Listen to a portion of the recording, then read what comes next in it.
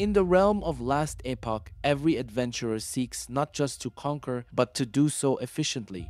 The game itself, known for its deep crafting mechanics, build diversity, and legendary items, also offers a less trodden path for those looking to streamline their journey through its expansive campaign. Yes, we're talking about the alternate leveling paths, a feature that might just be the secret weapon in your arsenal. The essence of alternate leveling paths. At its core, Last Epoch challenges players to experiment with builds across myriad progression systems. Yet, starting anew can often feel daunting, especially with the prospect of retreading familiar ground. This is where alternate leveling paths shine, offering a detour around the game's campaign, letting players skip entire chapters and leapfrog to the meat of the game's endgame content. Navigating the alternate routes. Imagine standing at the crossroads of destiny, where each path veers off into unseen territories, each with its own risks and rewards. These are the alternate leveling paths of Last Epoch side dungeons, strategically placed to offer a shortcut through the campaign's narrative. Lightless Arbor path. Found in Chapter 2, this path whisks you away to the corrupted lake, catapulting you right into the heart of Chapter 4. It's the perfect choice for adventurers looking to bypass the early grind, offering a smooth transition for all characters regardless of build.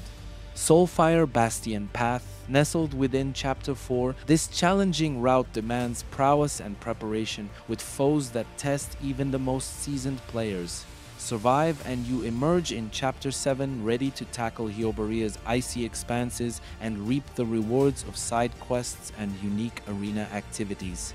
Temporal Sanctum path. The last of these hidden trails awaits in Chapter 5, leading the brave to the radiant dunes of Chapter 8. This path is a gambit, offering to skip the trials of Chapters 6 and 7, including the dreaded Lagan fight, in favor of a direct route to the game's climactic battles. When to embark on these journeys. Choosing when to take these alternate paths isn't just a matter of convenience, it's a strategic decision that can define your Last Epoch experience. The Lightless Arbor is your gateway for a fast-paced journey, ideal for every character eager to delve deeper into the game's lore and challenges without the preliminary steps. Soulfire Bastion stands as a testament to your prowess, recommended for those who've honed their skills and gear in the monolith of fate and are ready for what lies beyond.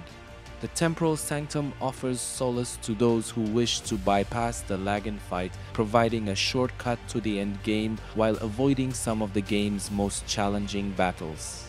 Final thoughts. In Last Epoch, the journey is as significant as the destination. With alternate leveling paths, the game respects your time and challenges your strategic thinking, offering multiple ways to experience its rich narrative and complex mechanics. Whether you're a seasoned veteran looking to optimize a new character or a newcomer eager to explore the depths of its world, these paths offer a compelling choice to tailor your adventure. Thank you for joining us on Joystick News. If you've traversed these alternate paths or plan to in the future, share your tales and tips in the comments below. Don't forget to like, subscribe, and hit the notification bell for more deep dives into your favorite games. Until next time, may your choices lead you to victory and your adventures be ever rewarding.